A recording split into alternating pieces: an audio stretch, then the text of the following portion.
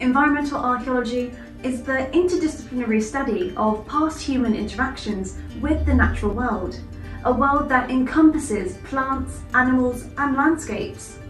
The subject covers archaeobotany, zooarchaeology, geoarchaeology, palaecology and biological anthropology.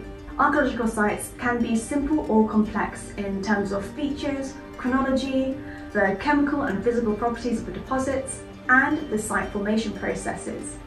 These factors will influence the survival of different types of biological remains. Therefore, preservation will partly determine the objects that can be set. So, how do we get all this information? Samples.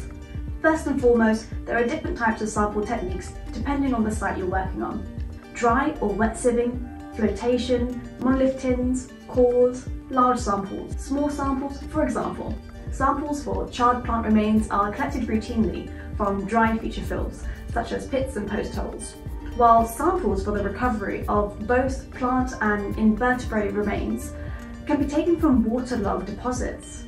That's the one behind the trial minute. See you tomorrow.